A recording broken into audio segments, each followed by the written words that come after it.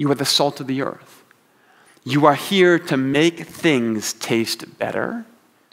You are here to preserve what is already good within all things. Welcome to the Commons Cast. We're glad to have you here. We hope you find something meaningful in our teaching this week. Head to commons.church for more information. Thanks for being here today. I think we got everyone in and seated. My name is Jeremy. I'm one of the people who hang out around here at Commons, and we're so glad to see everyone today. The fall is always lots of fun as everyone is back and getting into new rhythms again. And we really appreciate that you make Commons part of your rhythm on the weekend. Our hope is that you might actually encounter the divine in new ways through our time here today.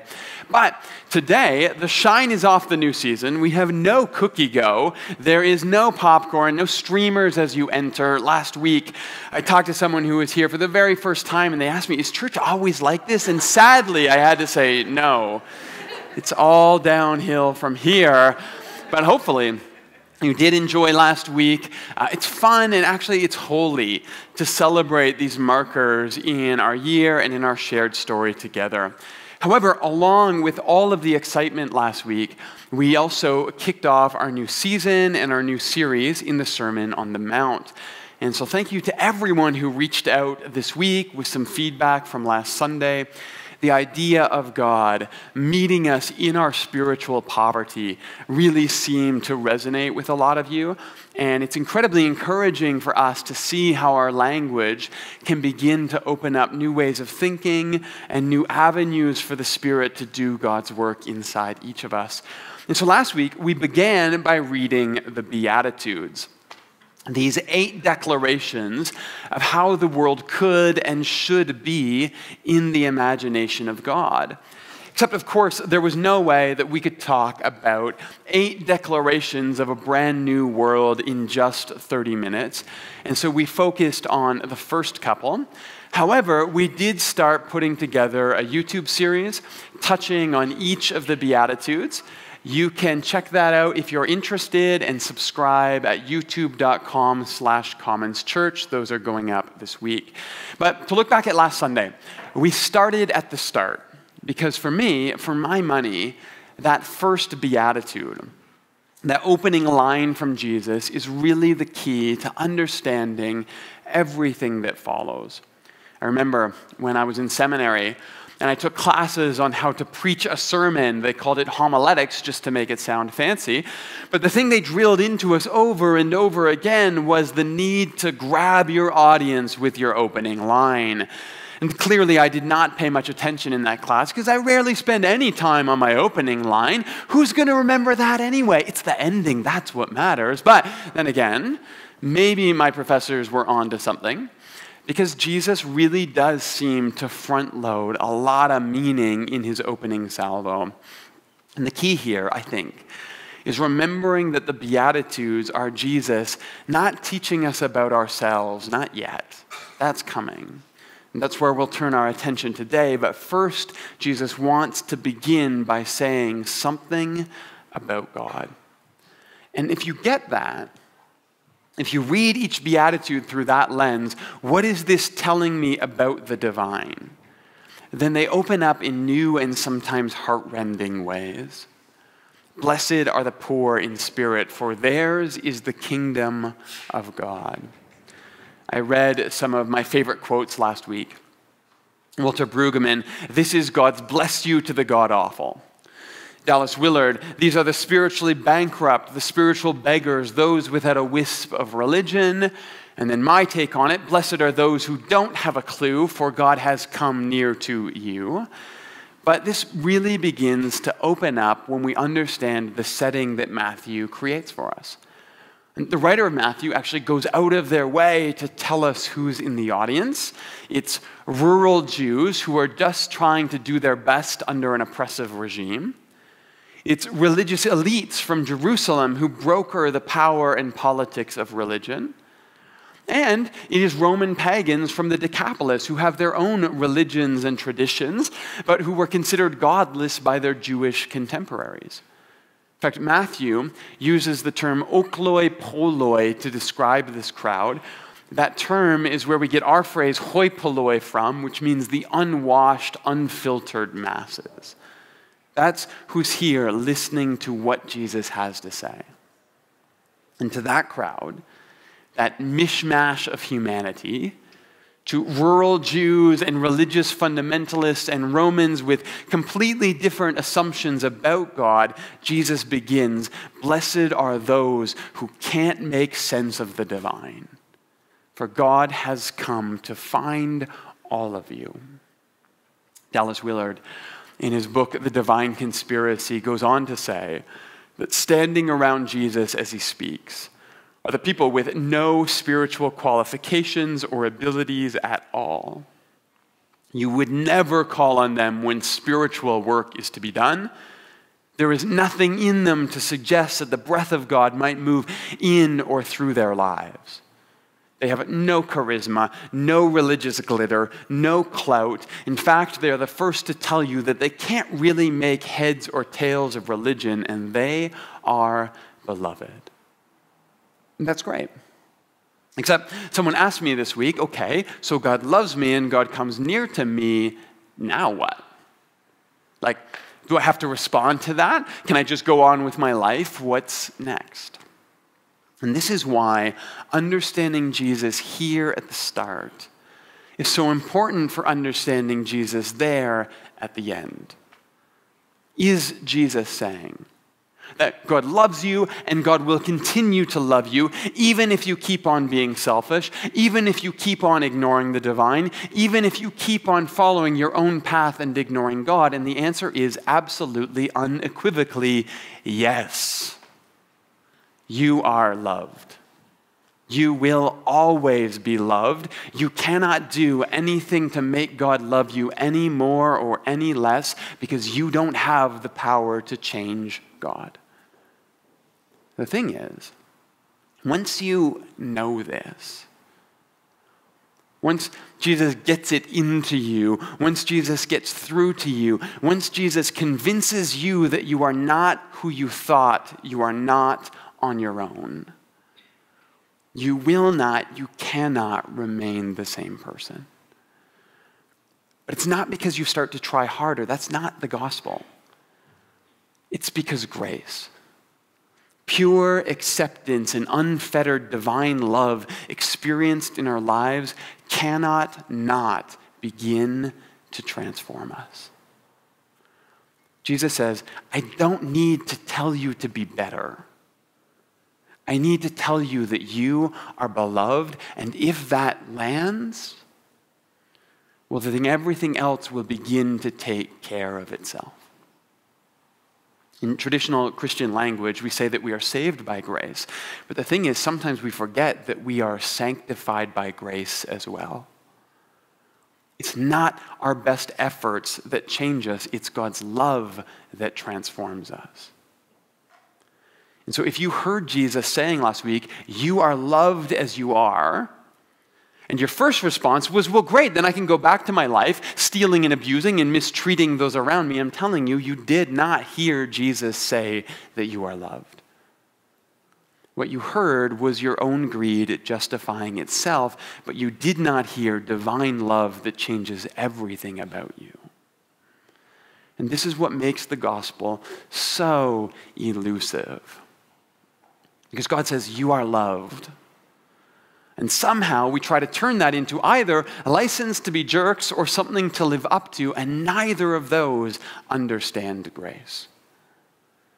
And so Jesus says, okay, let's start again. No, you are loved, you are loved, you are loved, all the way to the cross and back, because love is the only thing that can turn our worst moments into something beautiful on the other side. That is the good news, and so that is where Jesus begins. Now, there are 7 other Beatitudes, and we'll talk about those on YouTube, but today we now begin to shift toward this life that is shaped by love. So, let's pray, and then today it is salt and light. God, our only refuge, our steadfast shelter, we seek you, we need you, we yearn to be close to you. but we are fearful and afraid, and sometimes real love scares us. And so often we run from you and we wander far from you. We squander our blessings, and yet you continue to call us back home. God, may you be present to us today, reminding us that our way home is not found in working harder. The way home is not chasing our own inventions. The path of return and calm and grace and peace is learning to rest in your welcome. May we trust that you are exactly who you tell us you are. Good and gracious and infinite love ever offered to us. May we learn to run back towards all of that. If we are lost today, would you light our path? If we are confused this morning, would you speak truth? If we are fearful right now, send us courage. And if we are hesitant, Lord, would you be gentle with us and slowly show us true love. In the strong name of the risen Christ we pray. Amen. Okay, salt and light. Let's start by reading today. We're going to go to Matthew 5, starting in verse 11, which is where we left off last Sunday. Blessed are you when people insult you, persecute you, and falsely say all kinds of evil against you because of me. Rejoice and be glad, because how great is your reward in heaven, for in the same way they persecuted the prophets who were before you. You are the salt of the earth, but if the salt loses its saltiness, how can it be made salty again? It is no longer good for anything except to be thrown out and trampled underfoot. You are the light of the world. A town built on a hill cannot be hidden. Neither do people light a lamp and put it under a bowl. Instead, they put it on its stand, and it gives light to everyone in the house. In the same way, let your light shine before others, that they may see your good deeds and glorify your Father in heaven. Matthew chapter 5, verses 11 through to 16. Now again, our assumption here today, based on the Beatitudes, is that Jesus is not now giving us a task list to live up to. Instead, he is beginning to describe the life that emerges from within us as God's grace and God's love begins to take root in us. But there's some big stuff here, and so we need to talk about what is right, what tastes good, what lasts forever, and what illuminates our way in the world. But let's go back and start in verse 11. Because this line is almost like a ninth or maybe even a restatement of that eighth beatitude. Remember, Jesus ends that opening section by saying, "Blessed are those who are persecuted because of righteousness, for theirs is the kingdom of heaven." Which, by the way, is the same gift that is given to the poor of spirit in the first beatitude, which creates this nice inclusio and reinforces everything we've been just saying. The kingdom of God is gifted to all of us. And then the kingdom of God is also what transforms us from our poverty of spirit to righteous actors in the world. But then from there, Jesus expands that by saying, well, blessed are you when people insult you, persecute you, falsely say all kinds of things against you because of me. Now, important piece here. You are not blessed. God is not impressed when people avoid you because you are belligerent. That is not the persecution Jesus is talking about here. This is not what Jesus is talking about, and yet there are all kinds of preachers who seem to think that their proficiency in annoying people with religion is somehow a badge of honor, and it's not. People did not hate Jesus. People loved Jesus. People were drawn to Jesus, as evidenced by the huge crowds of people that gathered to listen to Jesus. The ones who hated Jesus, the ones who persecuted Jesus, they were the ones who were threatened by Jesus. And this is the key here. Jesus says, "Blessed are those who are persecuted because of righteousness." It's not because of your righteousness. It's not because of their righteousness. It's the doigmenoi henekin dikaiasunes. Try saying that quickly. But what that means is persecuted for the cause of justice. And we've talked about this before. But dikaiasune is the Greek word that corresponds to the Hebrew word tzadek. And tzadek is this incredibly important idea in the Hebrew scriptures that means righteousness. Except that in the Hebrew language, the idea of an internal rightness with God, this was not separate or distinct from an external corporate rightness in the world. So in Hebrew, they don't have two different words for righteousness and justice. They are the same thing. They are what is right. And here, because there is no your, this is not your righteousness. There's nothing to personalize Jesus' statement. This is not what we are being persecuted for. We should probably read it instead as blessed are those who are persecuted because of what is right in the world between us. And we tend to, in English, call that justice. So, this blessing and this persecution that Jesus talks about, it does not come to those who huddle together in the religious enclaves and yell at those outside. It is for those who do what is right for others, even at great cost to themselves. You don't get a star for looking out for yourself. You don't need divine love for that. You are blessed when God's love moves in you and through you, and you realize that this love needs to find expression in the world for those who don't see it yet. And if that's your story, and if that's who you are working on behalf of, the powerless and the voiceless and the marginalized, well, then what's going to happen is you're going to challenge the status quo, and that is going to upset some people. One of the really interesting things in the Gospels is watching the poor and the oppressed immediately seize on the significance of Jesus' message. This good news that has come to them. But then, as the story unfolds, we watch as the powerful slowly turn the masses into a mob. Their discontent is mobilized into anger, and that anger is weaponized against Jesus, and Jesus is scapegoated by those he's working hard to save. Later in this season, this year, we're going to talk about how to be angry. This is really important because anger is this incredibly delicate balance in our lives, where it can motivate and it can move us, but if we don't learn how to transform it into positive action in the world, anger will eat us alive. The key here is to recognize that the persecution Jesus speaks of comes not when we are defending ourselves, or our faith, or our way of life, or our group. In fact, we're called to give all of that away anyway.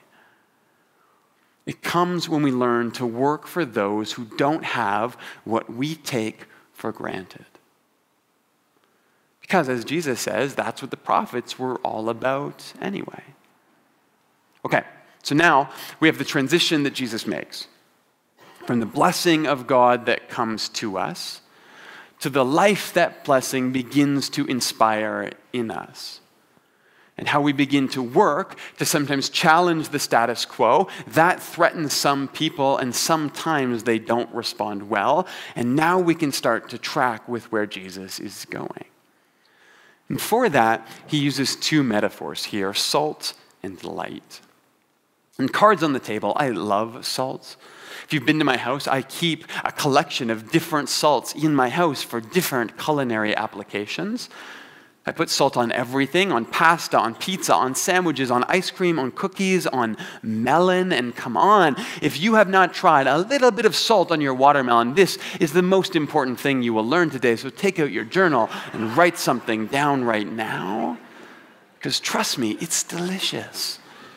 And honestly, please tell me you have all made the switch to salted dark chocolate and left that sweetened milk nonsense behind, because salt makes everything in your life better. It just does. In fact, in our house, we're at the point where my son, who just had a birthday a couple weeks ago and got a cake, immediately stated that he would be having the icing off my piece because, and I quote, "I know you're more of a salty guy, Dad."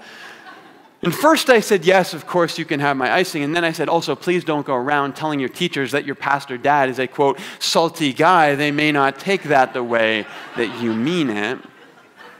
However, the reason I love salt is not because it's just that delicious sodium fix, although it's that. It's because salt helps bring out all of the flavors around it. Right? We know this. We have salt and sour, sweet and bitter and umami taste receptors, and salt is able to help heighten those other flavors. That's why putting just a little bit of salt on your watermelon will make it taste sweeter for you, I promise. But this is not new. Actually, this is as old as this text that we're reading. In fact, the ancient Hebrew text from before the time of Jesus, Ben Sirach, says that the basic necessities of human life are water and fire and iron and salt. With wheat flour, milk and honey, the blood of grape and oil and clothing, all of these are good. They are meant for the holy. Amen. And old Ben Sirach was right. Salt has been celebrated throughout human history for two main purposes. One, it makes everything taste better, and two, it preserves food. It's why you put salt on your chocolate. It's also why that rotten hunk of dried out meat you bought at the corner store was also so salty, because the salt preserves it. Also, you shouldn't eat that stuff. And I think both of these ideas are here in Jesus' imagination. You are the salt of the earth. You are here to make things taste better. You are here to preserve what is already good within all things. So, what does that mean? Well, let's look back to the Beatitudes. Jesus said at one point, "Blessed are those who hunger and thirst for righteousness, for they will be filled." There's another culinary-based metaphor. And think about that one. Those who hunger and thirst, those who want to see what is right and righteous and just in the world and in themselves, but they hunger and they thirst because they don't quite see it yet, right? To them, Jesus says, you are blessed just because you want it, even before you measure up. You are blessed before you ever take a step towards justice. You are blessed the moment you begin to imagine a world that is just a little bit better than the one you see around you right now. So know this, your imagination, the way you see the world and know that it could be better, the way you dream about a world that is more equitable, more generous, more beautiful, more gracious, more of what you already know is good and sacred and life-giving. That in itself, that desire you have to see the world made better, that is blessing. Because that dissatisfaction, when channeled appropriately, puts you in touch with the way that the world could and should and will one day be. Jesus says, you're not a dreamer, you are ahead of the curve. But here he says, you are the salt of the earth. You are here to notice where the flavor is just a little bit lacking, and you are here to make all of it taste better. That hungering and thirsting, that awareness of opportunity, that's a blessing for you. Part of that blessing is that it's also part of discovering your purpose, why you're here. You hunger for a world that tastes better, start seasoning it with the flavors that you want. And look, I know I'm really driving this flavor metaphor here, but really I love it because Jesus isn't asking us at all to start over. He's not asking everyone to be some kind of revolutionary or lead some massive social change. He's saying, if you can imagine something just a little bit different, if you could see where things could be just a little bit better, then you can begin right now in small ways to shift the flavor of the world that's around you. He's saying, kindness will go farther than you think it will. And generosity will stretch farther than your bank account, and putting yourself in someone else's shoes, listening to their story, honoring their journey, even if it doesn't look like yours.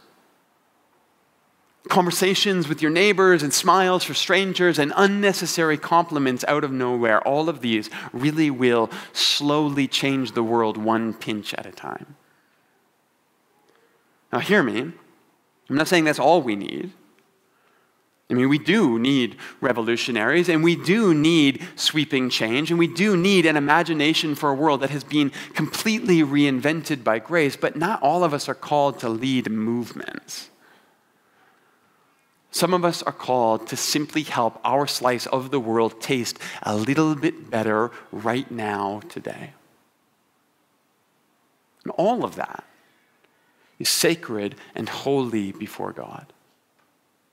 So, salt helps the world taste better. It also preserves what is already good in the world. Now, the ancients knew how delicious salt was, but they also knew how important salt was. Numbers 18:19 says, "Whatever is set aside from the holy offerings that the Israelites present to the Lord, I give to the Levites, to your sons and daughters as your perpetual share. It is an everlasting covenant of salt before the Lord, both for you and your offspring." That's weird. Leviticus 2:13 says, "Season all of your offerings with salt. Do not leave the salt of the covenant of your God out of your offerings. Add salt to everything you bring before the Lord." That's weird. And this wasn't just an Israelite thing. In Babylon, they would refer to their allies as those who had tasted the salt of the tribe. In Persia, swearing loyalty to the king was said to be tasting the salt of the palace. In fact, in Aramaic, the word for treaty or agreement is a form of the verb to salt. So, what is going on with all of these ancient salt covenants? Well, in the ancient world, salt was the primary way that anything was preserved. And they didn't have refrigerators. And so salt became, across all of these different cultures, a metaphor for any promise, any agreement, any covenant, any treaty that would never go bad or dissolve or become void. Essentially, your salt was your signature. It meant that your word was good for something. And so, when God used salt in God's promises to the world, this was God using the images of the ancient world to say that God will not let down God's side of the agreement. God's promise is trustworthy and dependable and forever. And when Jesus comes along and says, actually, you are the salt of the earth, part of what Jesus is saying is that you are here to be proof of God's promise, God's fidelity, God's never-ending commitment to God's promises in the world. You are God's signature on the deal. So, what does that mean? It means that you and I and those who are sat on the side of a mountain some 2,000 years ago listening to Jesus, all of us who have attempted in our broken, confused, sometimes misguided attempts to follow the path of God in the world, we are proof to the world that God still cares. God's promise and God's word, God's investment in the world is embodied in all of us who are here, seasoning the world, preparing the world, reminding the world that the story is not yet done. And so when you see what is beautiful, and you notice beauty, and you celebrate beauty by helping someone else see what is beautiful all around them, you are the salt that helps preserve the very best of God's creation. And when you see injustice in the world, and you take a stand for what is right, and you work to return the world to the rhythms of love embedded in the universe, you are the salt that helps to preserve the very best of God's cosmos. And when you extend yourself just beyond yourself,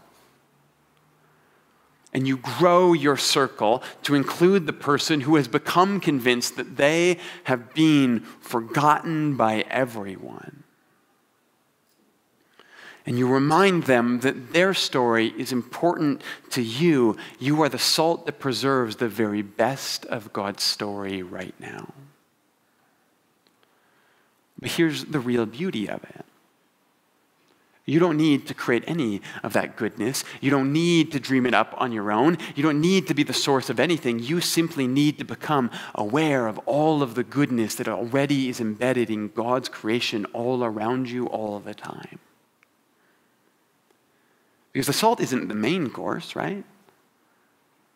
The salt is what preserves and points to and seasons and elevates and brings out all of the goodness God is already doing all around us all the time. You see, this is what is so remarkable to me about Jesus.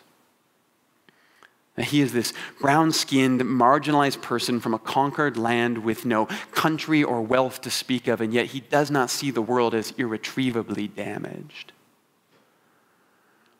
For Jesus, the world is not headed to hell, destined for the scrap heap. For Jesus, the world is indescribably beautiful and filled with potential. Everything is infused with sacred purpose just below the grit and the grime and the blood and the sweat and the tears that sometimes obscure our imagination of everything that could be in God's world. And if that's what you are starting to see when you look around, all of that goodness and all of that beauty, not a knackered world intended for Gehenna, but a beautiful world covered up by sin, well, then of course you want to season it. Of course you want to preserve the best of it. Of course you want to lean into it to make it better instead of backing away from it. Of course you want to let that light that is beginning to grow within you shine before others, because no one lights a lamp just to put it under a bowl. But this is not Jesus telling us to go buy placards and stand downtown with megaphones yelling at people. This is Jesus talking with a natural, normal, instinctive response to the good news that fills us with joy for what is and an anticipation of what could be. Letting all of that light begin to leak out of us. Salt and light is not something for you to live up to. Salt and light is the life that is in you right now, waiting to be unleashed in the world. May your kindness bring new flavor and savor to those around you today. May your generosity preserve the very best of everything that you are awakening to for others this week. May the light of Christ that sought you and found you in your spiritual poverty shine in you and through you to those near you, illuminating a whole new way in the world for those with eyes to see the beauty that surrounds them. May you become the salt and the light of the earth by moving in step with the God who is already at work right now, renewing all things through grace. Let's pray. God of grace and peace, who comes to us, who finds us, who begins something in us. With that light, begin to take root and grow and turn into a flame that begins to leak out through all of our pores, so that our life might begin to illuminate, to awaken people, to light the goodness that is around them all the time, the beauty that surrounds them, the grace that surrounds them, the love that surrounds each of us right now. May we look at our tiny slice of the world and imagine the ways that it could taste better. And may we season it with our lives. May we preserve the best of what's already there. May we light everything so that your beauty shines all around us. And may we recognize that those moments where we hunger and thirst for a world that is better than the one that we see, this is your sacred imagination beginning to shape how we see the world. Not just for what is, but for what could be, what should be, what will be when we begin to walk in step with your kingdom. May our lives bring salt and light to those near us. May the world taste better. May what is good be preserved. What is beautiful be illuminated through our lives. In the strong name of the risen Christ we pray. Amen.